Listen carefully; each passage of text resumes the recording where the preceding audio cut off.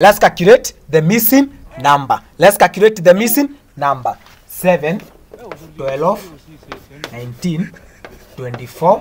The missing number we want to calculate 32, 6, 19, 25. Let's calculate the missing number. Now, please pay attention. Simple mathematics. Now, apply the formula of Einstein. Apply the formula of Einstein. Curved, straight,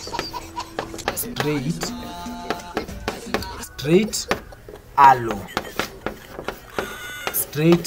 And the formula of curved straight arrow look like this: an upper curved arrow and straight curved arrow and downwards curved arrow. Now apply this formula here like this, going leftward like this and negative, and the straight arrow going like this and negative, and downwards arrow going like this and negative. Now please pay attention. Simple mathematics. Now 19 minus 7 and 32 minus 24 and 25 minus 6. Now please pay attention. Simple mathematics. Now 19 minus 7, which is equals into 12.